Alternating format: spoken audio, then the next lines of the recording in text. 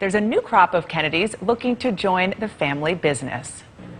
The energy, the faith, the devotion. It's one of President John F. Kennedy's most enduring legacies, his call for Americans to serve. Ask not what your country can do for you. Ask what you can do for your country. It inspired millions to join the Peace Corps, enlist, and run for office, including his own children and grandchildren.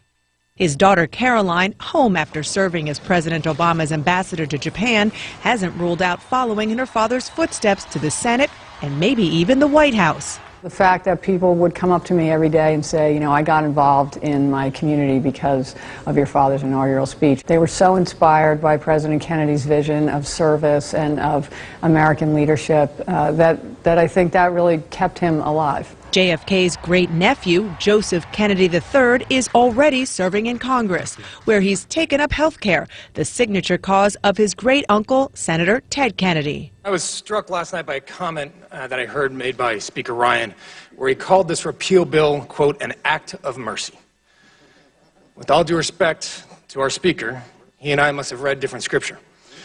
The one that I read calls on us to feed the hungry, to clothe the naked, to shelter the homeless, and to comfort the sick. And on the campaign trail now is Chris Kennedy, John F. Kennedy's brother Bobby's son. He launched his campaign for Illinois governor in February by invoking his family's legacy. They embrace the notion that we're all in this together, that our country is the land of opportunity. That's the country I want for my kids. And who knows, even younger Kennedys may be eyeing public office too. JFK's granddaughter Rose, who bears a striking resemblance to her grandmother Jackie, appeared in a video this week commemorating the 100th anniversary of her grandfather's birth. I'm inspired by my grandfather's sense of equality, his courage in naming the injustices in American society. It ought to be possible, in short, for every American to enjoy the privileges of being American without regard to his race or his color.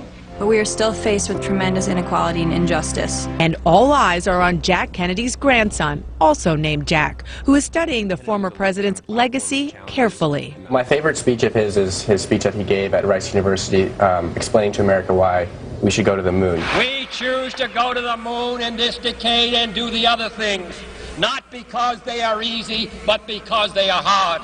And in that speech he said that great challenges are actually great opportunities. So I think it's important to remember that those are opportunities and that we can rise to the occasion if we choose good leadership. So will he run? I'm inspired by my family's legacy of public service. It's something that is I'm very proud of, but I'm still trying to make my own way, figure things out, and so I stay tuned.